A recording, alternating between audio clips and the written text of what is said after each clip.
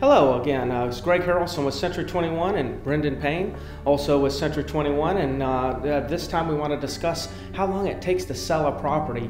You know, it's interesting. We'll have people call us up and they'll say, yes, I want to sell, yes, I want you to handle the sale for me, but they're always asking, well, how long should we expect it to take? So how do you answer that question? Because everyone's different. So how do you answer that? How long does it take to sell a property? Yeah, it's a great question, one that we get all the time. And you know, how long it takes to sell typically is determined by the marketing strategy and the effort and the results that are put in by the agent that you choose. So what I mean by that is you can look in just about any residential neighborhood or any condo complex or oceanfront complex, and you're going to see properties that are selling at the same time where there's similar properties that have been sitting for maybe months.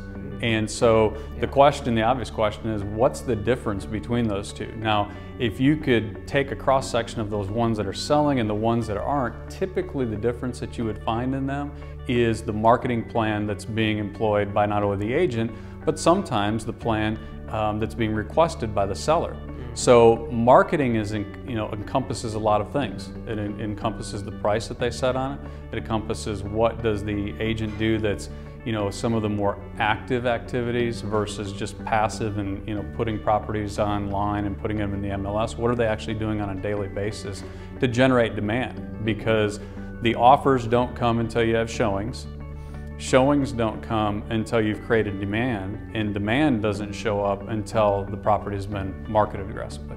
Wow, that's an interesting approach, because I think a lot of people that are thinking about selling, what they're afraid of is, if they want to sell faster, that you're going to just tell them to lower their price. What I hear you saying is you don't always have to lower the price to sell the property faster. Sometimes you can just pick up and increase the marketing that you're actually doing. I mean, is that what you're saying? Yeah, pricing is always part of the equation, but the market over the 3 or 4 or 5 years in the severe part of the downturn, that became most agents' default, their go-to, as if it's not selling, then lower the price. Now, as we've moved past that part of the market, while price is still important, marketing is actually more important than the price you set on it. All you have to do is look at some of the properties that are selling while others sit. So it's changed, and it's important that you understand as a consumer that